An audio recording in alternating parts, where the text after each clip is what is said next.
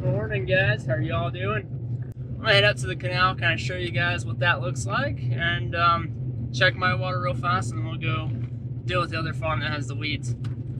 So here we are at the canal itself. This is actually where our water comes from. So it comes off the river, down this canal.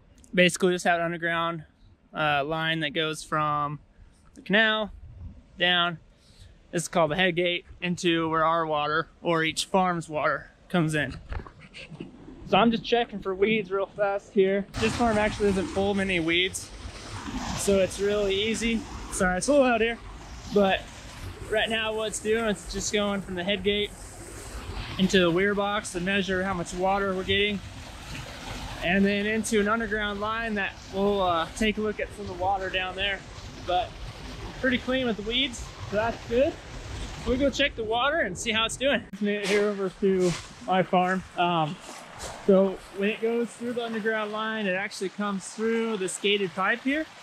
And as you can see, got water coming out. So I turned this on last night. Actually, I already got part of the field irrigated, if you can see. But we're irrigating right here. One of our methods on how we irrigate water, we can use gated pipe, open ditches, or if you can see on my other part of the farm, you can't see it, but we also have pivots as well. So I'm just checking to kind of see if I need to make an adjustment. This run hopefully will last about 6 hours, and then I'll switch it over, keep moving down the field. So basically we're just, as I said, we're flooding the field with water. Whew, and there is ice here. Oh, I'll bust my butt. I'm definitely getting my steps in today. Gonna have my workout, but I have my trusty irrigating boots on. Very stylish, go up to the knees. First year when I came back to the farm, only bought ones that are really low. You fall in a ditch every now and then you get soaked. So these, you kind of can go down a little bit farther. Water doesn't go up as high. It's a good investment. I know, I said weeds. We don't have a lot of weeds coming out here. It's because I have a weed guard up there. I don't have any weeds in this farm. Don't worry, we're getting to that part. We'll be there. As I told you, there's the weeds. This is the ditch. You can't tell because it's full of weeds. It's like this probably for about 1.5 miles. So we're 1.5 miles away from the canal, and it's like this the whole way. There's the other side. It's just as bad. So it's, as I said, it's gonna be fun. All right, guys, here we are at it.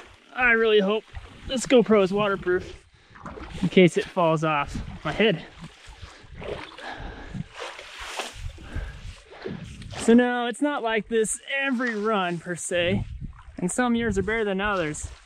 But when you have a 50-mile-per-hour wind 2 days before you run water, this usually happens. Now, as I talked about long boots, I don't know if you can see them or not. This is why.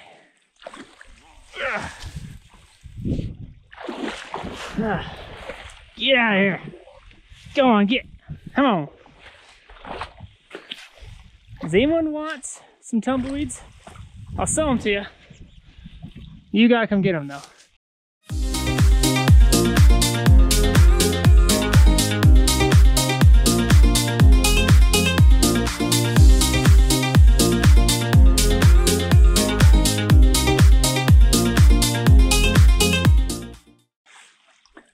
So all those guys that say they irrigate from wells and run pivots, they have no idea what this is like. No offense to you guys, but this is true irrigation from a perspective of flood irrigation and from the river and canals. And it sucks sometimes. I would rather have rain and not to worry about irrigation, but that's where the family established the farm. So here we are. Should also ask if anyone wants a good workout. It's a good workout. I will train you for free So you don't have to worry about a gym membership. And hey, they're closed right now because of quarantine. So come on down. Free workout. I think it's a win-win for you guys. Get out of the house, come pull some weeds. I'll even include a beer. There are weeds everywhere. I don't know where to throw the weeds. I'm swimming in weeds. I think I might even have nightmares about weeds tonight. Ah! All right.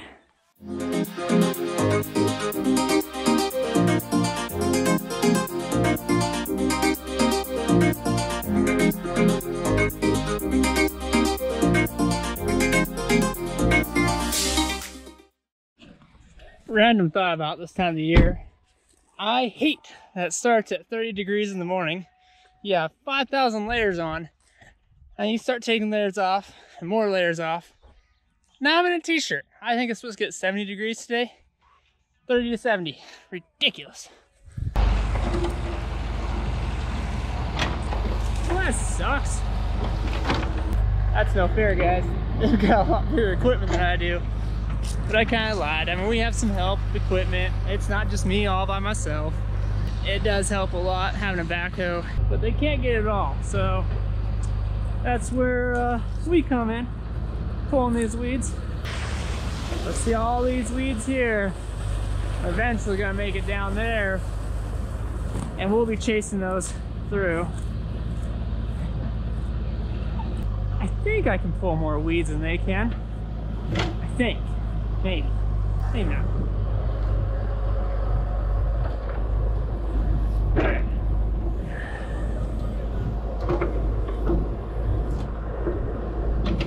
I was told not to worry about it, so I guess I'll just stand here and look pretty.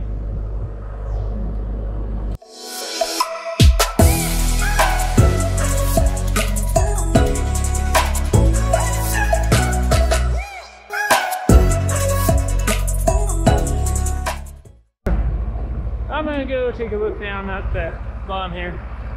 Go see what's going on. You need, oh, what is that? That's a log. We don't want that sucker.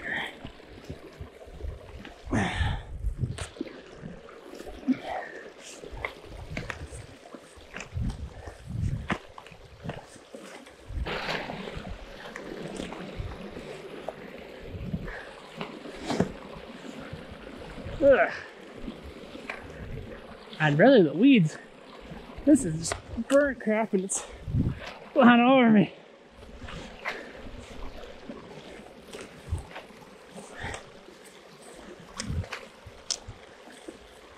Sorry for the heavy breathing. As I said, this is a workout.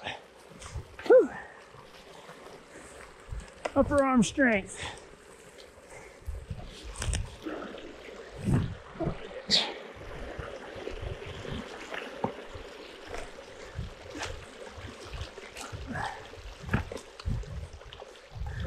That's what happens. We get these giant sticks in here. Excuse me. Well, this sucks.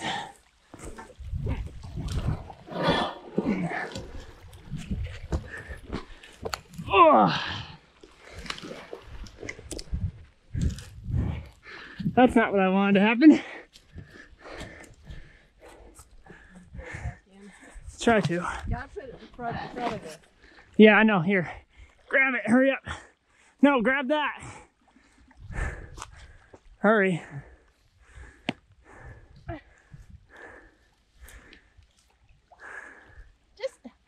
You're not doing so hot, Superwoman.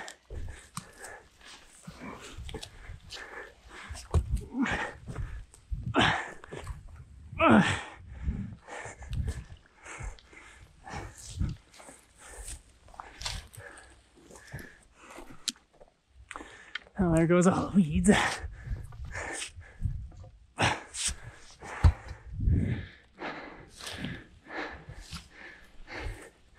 Well, this might be fun. Why isn't he coming?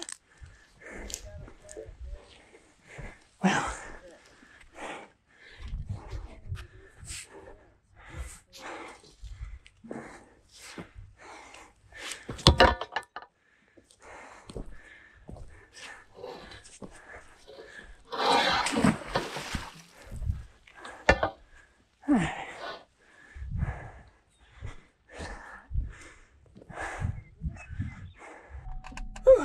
was not supposed to break like that. So that makes it a pain. But I got one more stopper up here. And yeah, we're gonna try to fix this. So these piles up here were all done by hand.